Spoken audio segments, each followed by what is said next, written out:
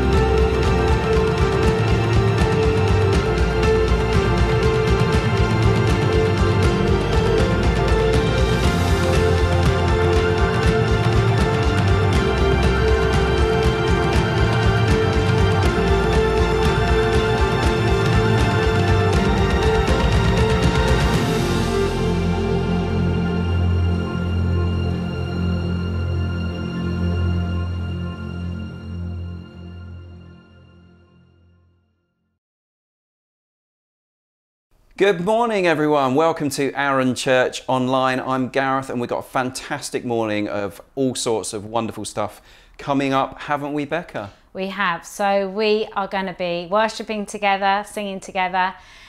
We have got a time for fun, which is going to be really good fun. Then we have got a community check-in and we have got a brilliant talk with Pippa. So it's going to be really good. So we're continuing our series on a time for change and looking at Ecclesiastes 3 again. And today we're looking at cry or dance. And I don't know about you, Becca, I am a terrible dancer, but I'm a brilliant crier. I love a good cry. Just seems to kind of really release a lot of emotion for me, in a safe space, of course, with people that love me around me. Not that hopefully they don't think I'm a big baby or anything, but I think it just kind of puts you in a bit of a vulnerable place sometimes, which is sometimes a good place to be in. I mean, it's brilliant to be able to cry, isn't it? It's a great thing. And also to be able to dance, both of them really are kind of very freeing things to do, aren't they? When you dance like there's nobody watching, it's amazing. And if you ask Lauren, she would rather no one watch when I was dancing, I can assure you. Well, whatever you want to do this morning, cry or dance, we're gonna worship God together. Morning everybody. Welcome to church. We're going to worship together this morning. We're looking at dancing and we're looking at crying and grieving. Henry Nouwen says this: "We tend to stay away from mourning and dancing too afraid to cry, too shy to dance. We become narrow-minded complainers, avoiding pain and also true human joy. While we live in a world subject to the evil one, we belong to God. Let us mourn and let us dance. It takes freedom to mourn and it takes freedom to dance. And right now we're going to worship God with freedom, and you feel free to mourn, and you feel free to dance as we worship God together. We welcome you, God, into this place. We pray that you will be in our mourning and in our dancing. And I pray that there will be freedom to do both today. Amen.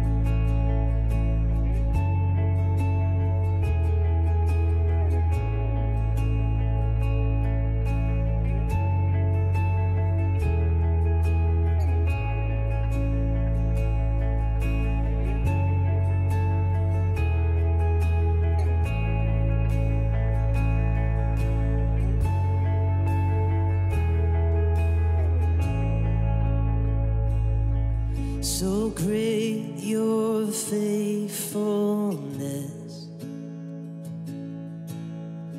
oh God my Father, oh God my friend. Your love, it never fades, and so I'll love you until the end. When shadows fall, you never change. From age to age, you never change. And great is your faithfulness, your faithfulness. Through the years, you've always been there. And great is your love for us, your love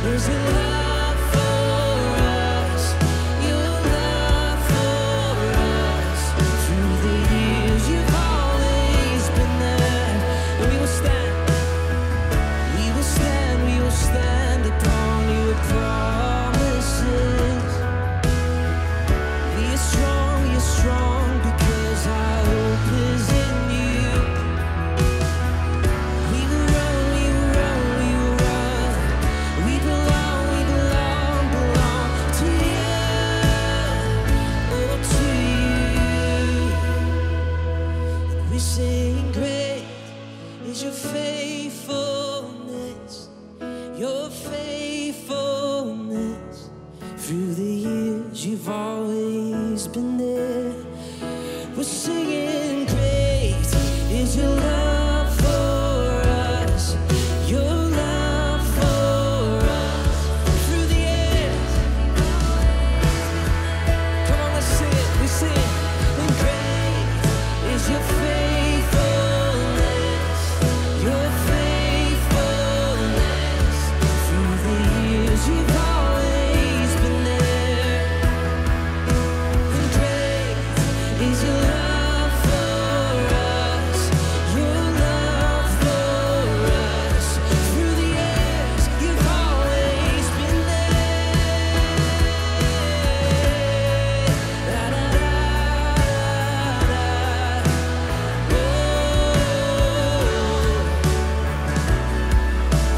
yeah, you're a faithful God.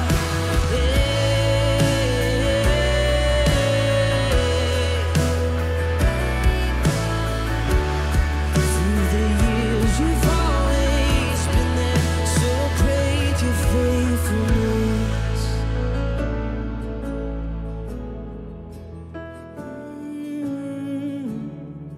Through the years, you've always been there. And great is your faithfulness, your faithfulness. Through the years, you've always been there. And great is your love for us, your love for us. Through the years, you've always been there. Through the years, you've always been there. Through the years, through the years, through the years, you've always been there. How great your faithfulness.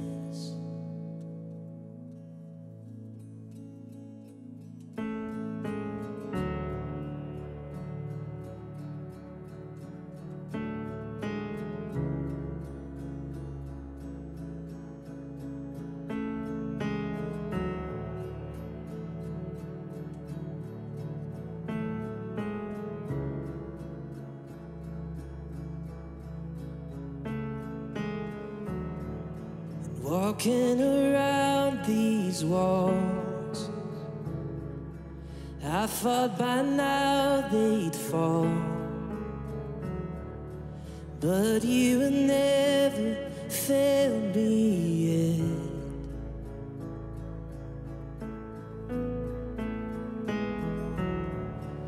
Waiting for change to come,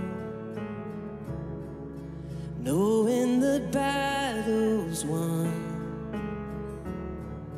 For you have never failed me yet. Let's sing this together. Your promise. Your promise still stands. Great is your faithfulness, faithfulness. I'm still in your hands. This is my confidence. You never failed me yet, and you never will. Now I know the night. And I know the night won't last. Your word will come to pass. My heart will sing your praise again. Oh Jesus, and Jesus, you're still enough. Oh, keep me within your love, 'cause my heart will sing your praise again. Yeah, your promise still stands. Great is your faith.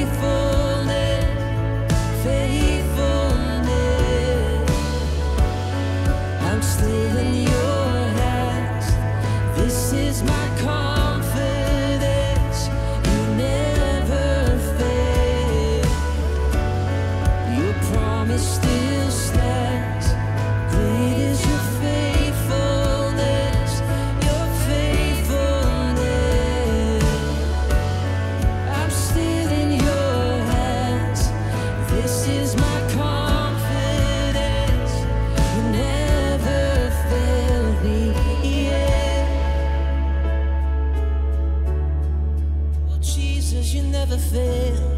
Oh, Jesus, you never fail.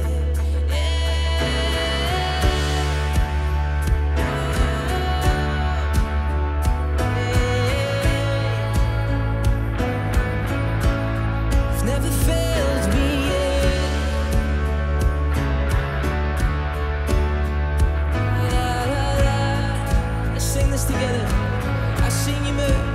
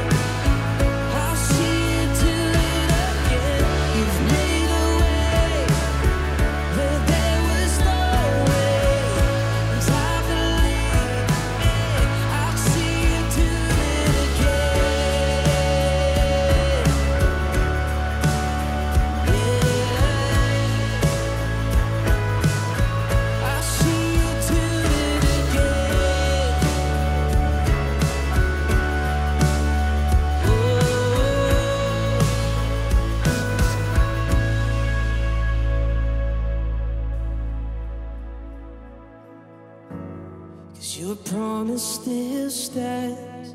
Great is your faithfulness, faithfulness. I'm still in your hands. This is my confidence. You've never failed. Your promise still stands. Great is your faithfulness, faithfulness. I'm still in your hands. This is my confidence. You never failed me yet.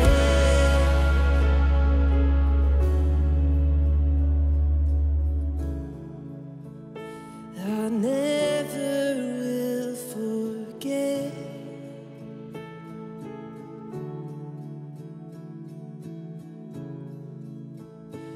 You'll never fail me.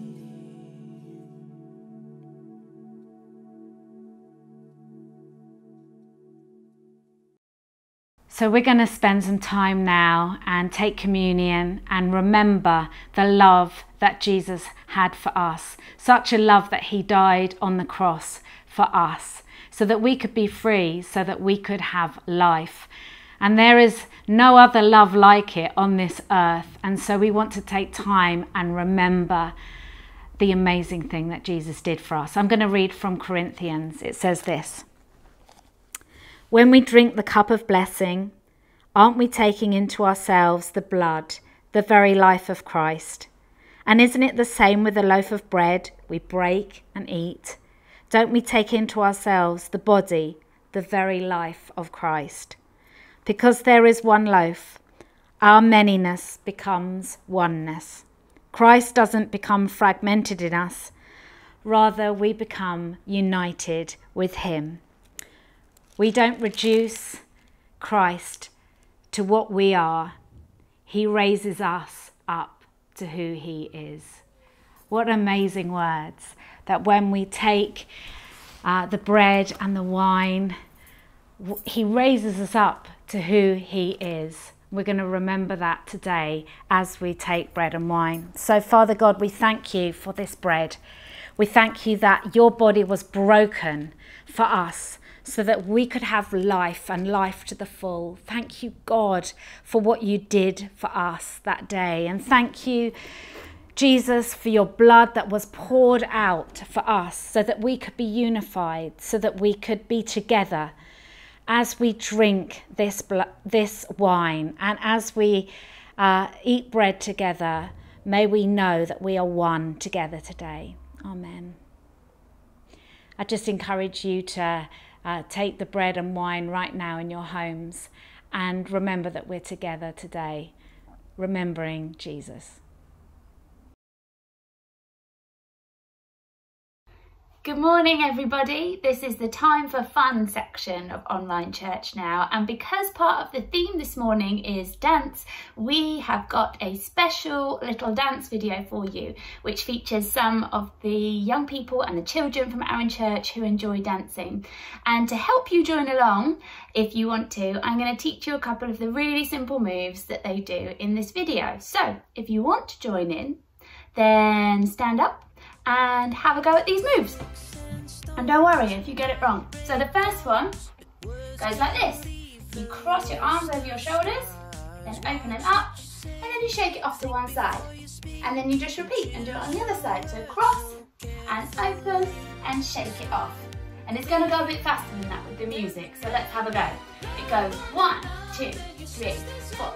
1, 2, 3, 4. Very good. And then the next move, the words are champion each other. So to be a champion, we're going to go like this, and you're just going to do 4 jumps to the side. 2, 3, 4. And the next words are build up one another. So you're going to march and you're going to build up. 1, 2, 3, 4. So you can do some of those moves with the very talented dancers from Arun Church. And I hope you enjoy this little dance video. Here we go. Stop. And remember, love one another, your sisters and your brothers, your friends and your enemies. Champion each other, build up one another. Positivity is the key. So be patient, be kind, full of joy, full of life. Let your love be the shining light. Champion each other, build up one another. Positivity's the key. You've got the keys. Didn't they do well? A big round of applause to all the children and young people who did those videos and everybody who joined in at home. Enjoy the rest of church. Hello everybody, welcome to our community check-in bit of our time together. So today we are up at the brew house and really excited because we have got Dave from Beach Town Blooms. He's set up a new business and we are really excited to hear about how he's done that and how we can support him. So Dave, just tell us a bit about who you are. So I'm Dave, I'm from Beach Town Blooms. I grew up in Littlehampton. I've been here all my life pretty much. It's a wonderful place. It is. Yeah, it's brilliant. It's got its quirks, Yeah. wheel. And yeah, so I've basically worked in retail for like 12 years at the Body Shop in in-store design.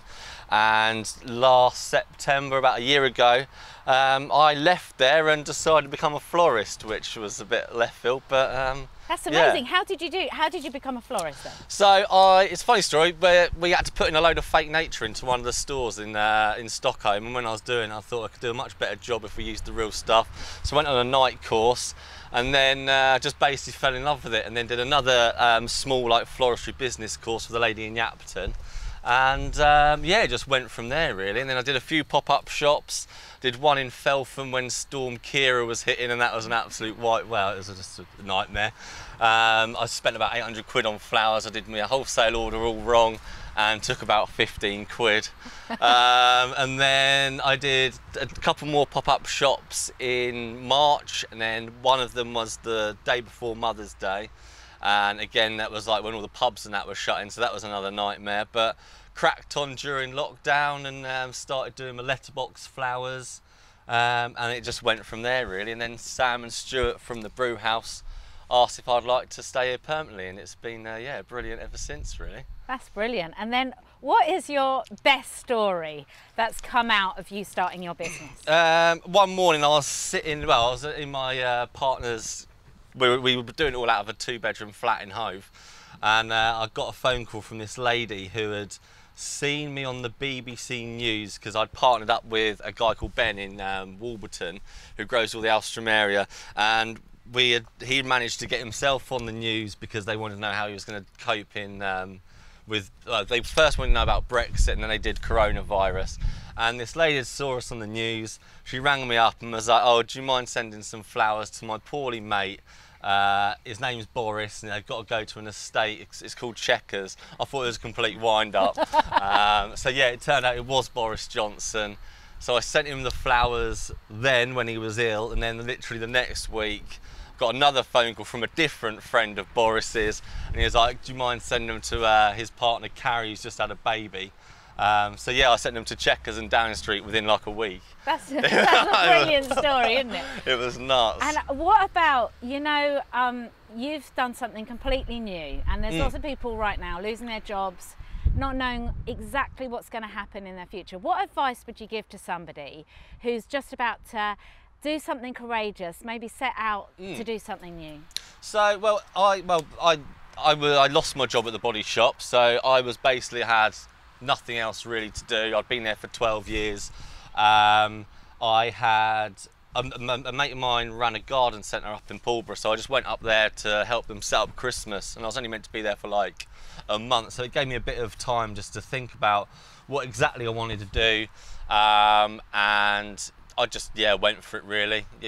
Can't really be fearful with these things. It is pretty scary, but you just got to go with it and just believe that, you know, it will happen. And as long as you find it like fun, have a massive amount of passion for it, then it'll work. Like, that's so, brilliant. Don't have any fear. Just go and do it. Go for it. Go and do it. How could we, if there was one thing that we could pray for you, what would it be?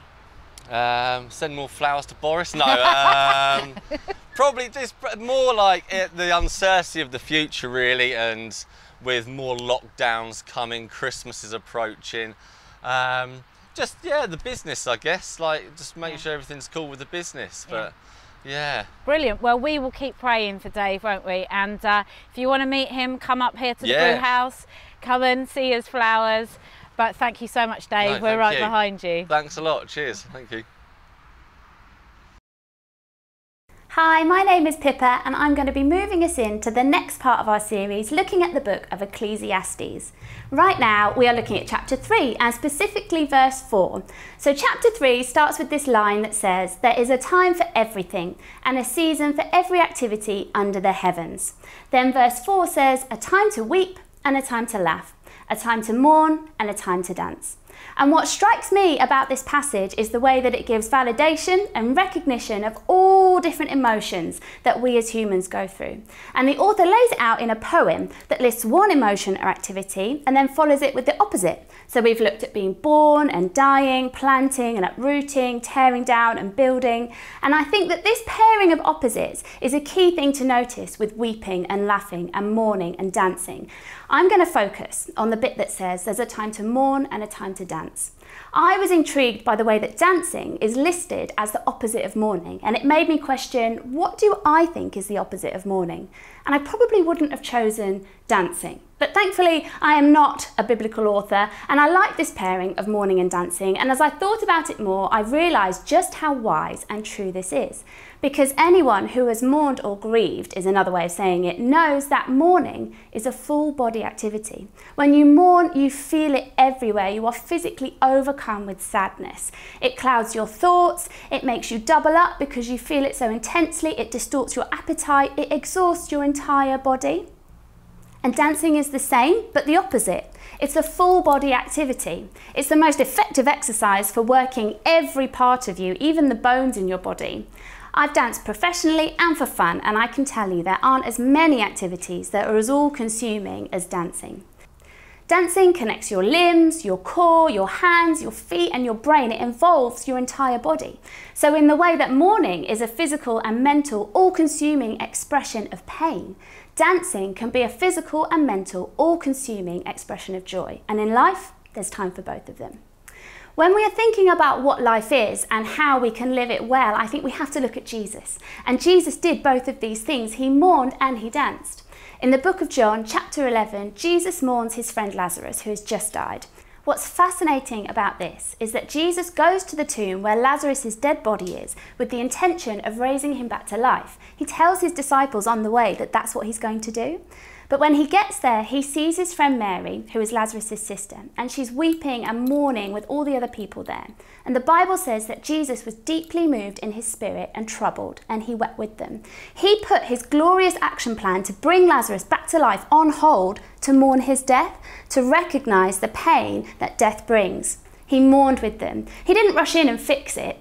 I have a 3-year-old son, and if he's crying because he's got his finger stuck in a transformer, I don't stop and say, oh, yeah, it really hurts. I fix it. I take that thing off his finger and I throw it across the room. But Jesus, in the most extreme example of having the power to fix what was causing pain, doesn't do that. He stops. He cries with his friend, and he waits and he grieves with them. And then he resumes his action plan and brings Lazarus back to life, showing his power over death.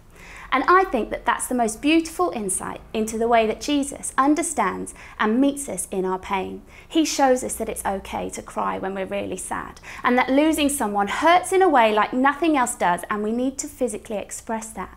There's a time to mourn. If you're mourning, know that Jesus mourns with you. Whether you're mourning the loss of a person, a dream, an opportunity, a way of life, he doesn't rush you through your pain or even deny it or fix it straight away. He doesn't want you to skip that emotional experience, but he does want to meet you and help you through it. Rick Warren, who's a famous American pastor, lost his son. His son committed suicide. And Rick Warren speaks really amazingly about mourning and grief, and he encourages people to face it.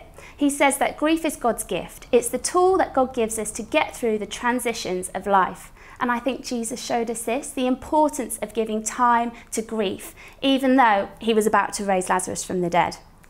In my early 20s, I was in a girl band, and the purpose of this girl band was to use the music and dancing as a way into schools and to get to know the young people and talk to them about God. And in every class that we took, we would have a question time at the end where we would stand in a line in the front of the classroom and the students could ask us any question they liked, which was terrifying. And sometimes they would ask silly questions like, why aren't you on X Factor? Or can I have your number? But one of the main questions that would be asked pretty much every time would be, why does God let bad things happen? It's a huge question with so many answers, but often my friend Jess, who was in the band with me, would answer it with her own story. Jess's dad died suddenly on his way to work when Jess was just 15. And Jess would talk about this experience, how hard it was for her and her family, but she would also say, I've learned that God isn't a way out of painful situations, but he is a way through it. And again, I think Jesus showed us this. He showed us that he is deeply moved by our pain and grief. The overwhelming darkness and despair that we feel isn't something separate from God that he doesn't understand or identify with. It isn't even something that he will instantly rescue you from, but he is with you in it. You can invite him into your suffering and he will meet you there and help you move through it. He knows more than anyone who ever lived what it is to suffer. He experienced that firsthand on the cross. And in doing that, he made a place for us to send our suffering. In my life so far, I've mourned for people and I've mourned for dreams. And when I'm mourning, one of the things I say is, I send this pain to the cross.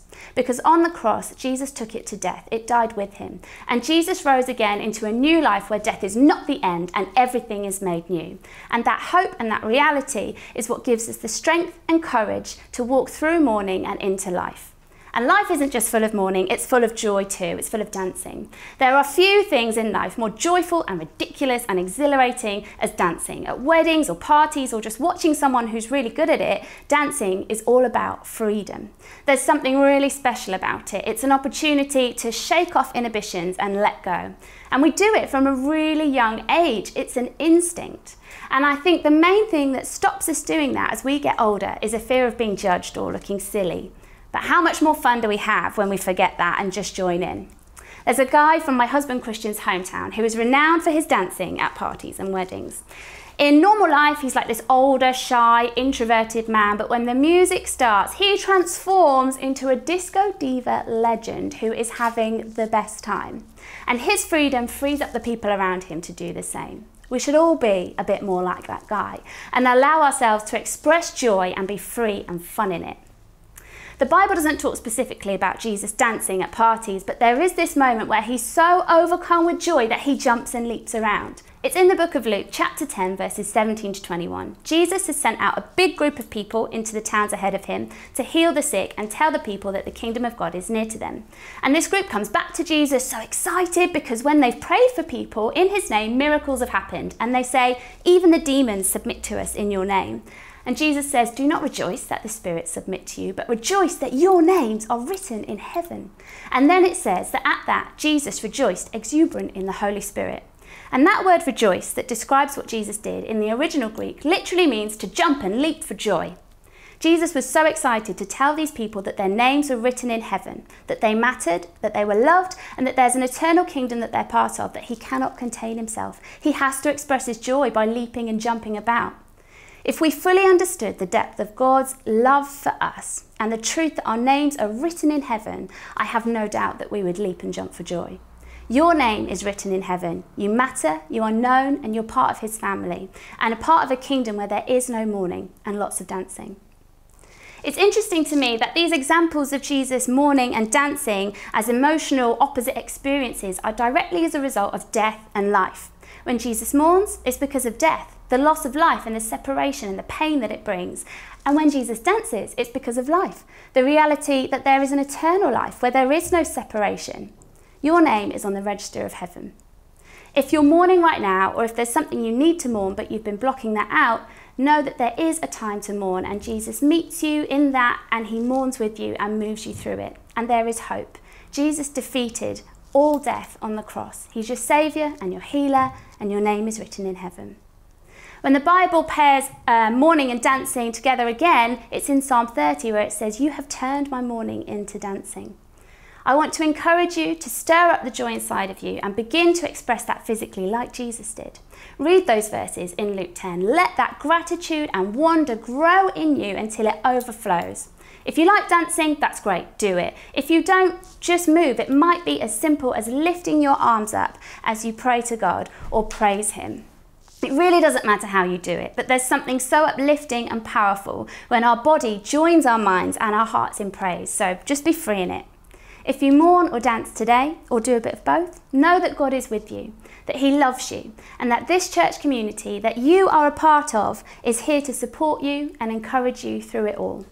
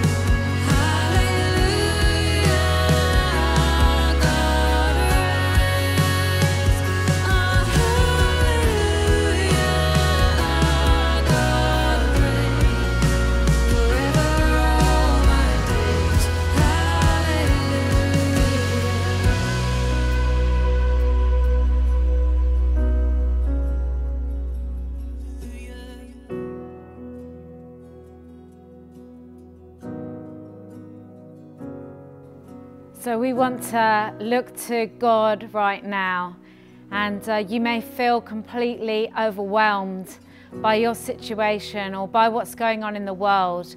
But I pray right now you will be overwhelmed by the love of God, be overwhelmed by the peace of God. And whether you are grieving or whether you're dancing, whether you're celebrating or whether you are so sad, we pray that you know God with you right now. You might be grieving and sad. I pray that you will know God is with you. He's with you in the sadness. He's with you in your grieving.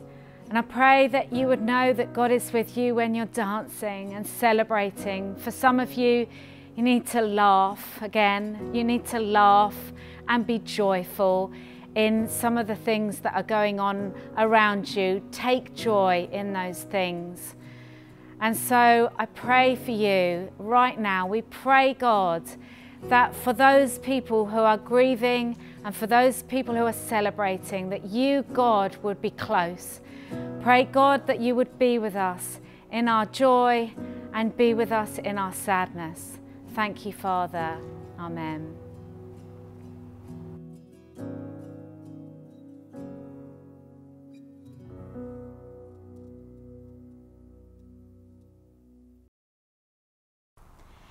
Thank you so much for joining us today.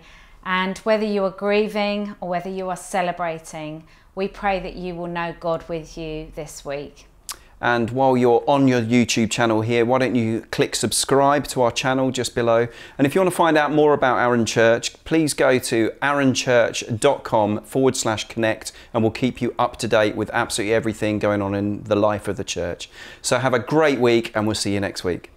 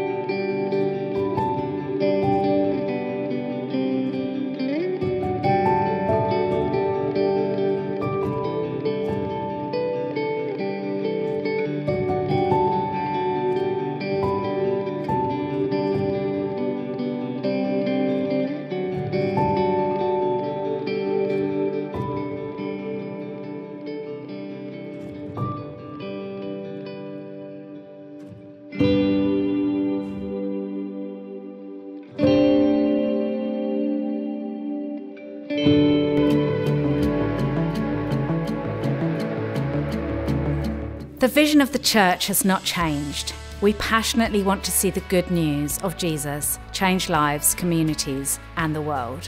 Our Sunday gatherings have always been marked with the presence of God, and we love to pursue Him through worship. 27 years ago, the Cutting Edge events launched a movement of young people praising God, and then Delirious took it around the world. Over the past 10 years, Big Church Day Out has been a national expression of our desire to celebrate our Creator through music. And now we are seeing songs of hope come out of our church.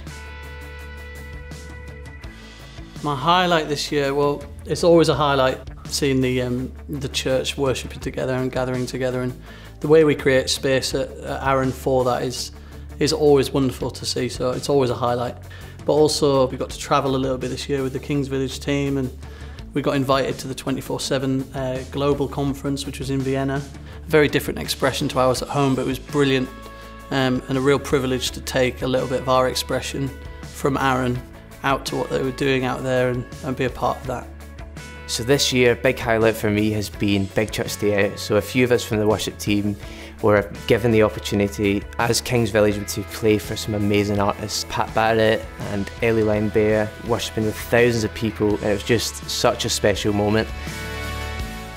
I think that the unique thing about Arun is its ability to create. So we're not just singing songs that everybody else has sung, but what we are doing is creating music.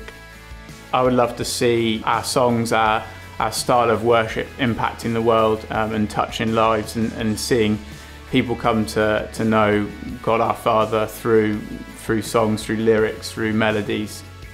The worship at Arun's really special because there is a lot of freedom for people to just be who they are in God's presence. The impact that worship has on me at Arun is that it has drawn me into a place of surrender, and I'm growing all the time. It's wonderful. I think worship is so important because normally we listen to one person, usually from the front, but we can't all join in a sermon. But worship is completely different because we can be united from the youngest to the oldest. What I think is unique to what we do at Arun, especially when it comes to worship, is how we intently encourage our young people to get involved when it comes to musical worship, to not only use their own skills and their abilities in playing music, but also to deepen their relationship with God. So a big part of my job role is working with the young people and developing them musically and developing their worship team. It's always been a goal of ours to basically get them to a point where they're running their own events and worship nights, and we feel like Arun Kids event, they achieved this. We do the job really well of raising up young people, with giving them a safe platform to get started, to try things in a really safe environment. I feel the church has given me confidence by showing me that people don't necessarily judge you for what you do or how you do it. The worship at Arun Church for me has just been fantastic because it just completely connects me to God. It's just me, God and the music. I'm really excited about what we could build at Arun with our worship teams, from what we've seen go before, but also not just at home, but how we can help go out and facilitate worship in other places. In 2020 and beyond, we're just as passionate about helping people connect with our Heavenly Father in worship, using the resources that God has given us. This church is about bringing life to everyone. To everyone. To everyone. Everywhere. Everywhere. Every day.